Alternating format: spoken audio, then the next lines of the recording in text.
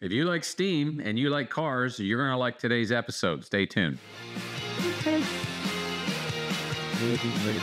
Hey, thanks for watching Steam Culture. I'm Brent, and this is the famous Doble E20 steam car. Yeah, steam cars, very famous among car aficionados and historians. What makes it famous is its unique design and performance. This thing goes over 600,000 miles before they had to do any maintenance on it. That's a historical fact because I read it on the internet. But it's famous for other reasons too. In fact, the very famous Howard Hughes, famous industrialist, inventor. If you don't know about it, you can watch the movie The Aviator. You'll learn all about him. Drove this car 133 miles an hour in 1925, blazing fast.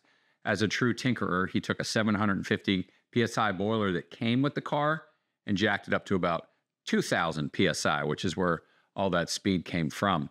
This car is unique among steam cars. The design, like I said, the performance, there's a lot of unique features about it that we want to tell you more about the car. We're going to continue on with our episodes on steam cars. We're going to come back to the Doble steam car that we started a couple of weeks ago. We were talking about the Doble B. We're going to make a big jump to the Doble Detroit, which was the most marketable of the steam cars. Now, had some very, very unique features that made it the front runner, if you will, a real innovation in steam car design. Three things I want to tell you about. Now, first thing I learned is that John Doble, which was Abner Doble's brother, was actually the more mechanical genius of the bunch. Now, in the car, the Doble Detroit, he put a special boiler called a flash boiler, which sounds instant because it is. The water literally just flashes into superheated steam because they use super thick tubes. So you got a fire that's circulating in that cylinder in there. Actually, they made theirs in a rectangle. I'm not sure why, but there's a fire circulating, and in the tubes is where the water goes. But in a flash boiler, the tubes are super thick.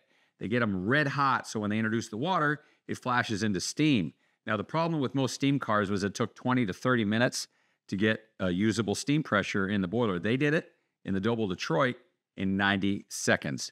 Now, innovation number two was a condensing unit. Now, what did that mean? Well, when you make steam in the exhaust from the boiler, there was water vapor, which would just get vented to the atmosphere. So steam cars had to stop every 20 or 30, 40 miles to load back up on water. That's the problem with the steam car. You just can't carry enough water. Well, Doble figured out how to capture the water from the exhaust and reintroduce it into the boiler so he could go like 1,200 miles before he had to stop for water. Huge innovation.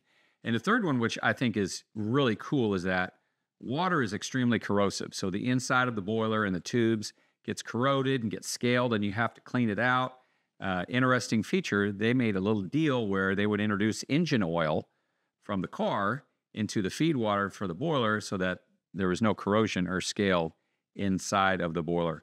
Way ahead of their time for steam car design. That's the Doble Detroit. Now, you can go find out all kinds of content if you really want to look and do a little more deeper dive. Jay Leno has a great video on because he owns one.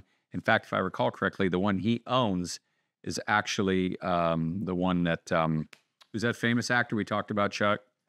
Howard Hughes. That was his vehicle, as legend has it. So go watch that video. Thanks for joining us. We'll get you something new next week.